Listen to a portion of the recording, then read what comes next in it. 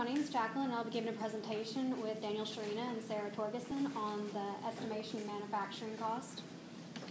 I'm going to be going over factors that affect the overall cost, cost of operating labor, chemical market reporter, manufacturing and steam, utilities, supply of utilities, cooling water tower, steam production, algorithm for steam balance, and treating liquid and solid waste streams.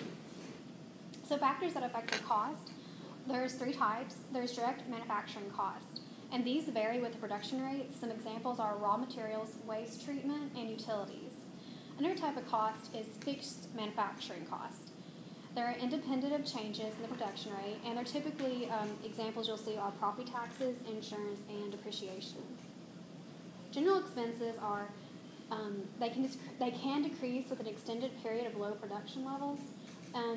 Examples are management, sales, financing, and research functions. So factors that affect manufacturing cost.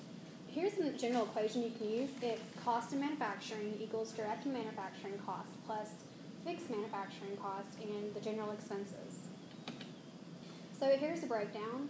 The direct manufacturing cost is the cost of raw materials plus the cost of waste treatment plus utilities cost. And Sarah G.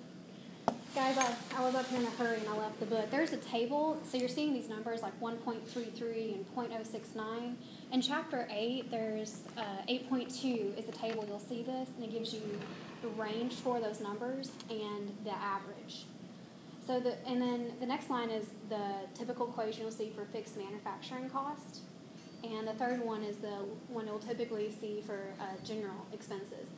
Now, as previously I said that like the 0.068, it can vary. There, if you look at your table in A2, it will give you a range. So cost of operating labor.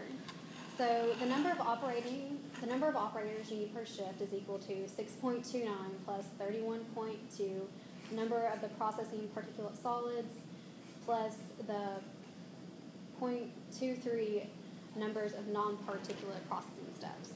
So the processing of particulate solid is typically transportation, distribution, size control, and removal, and non-particulate is compression, heating, and cooling, mixture, and reaction. Daniel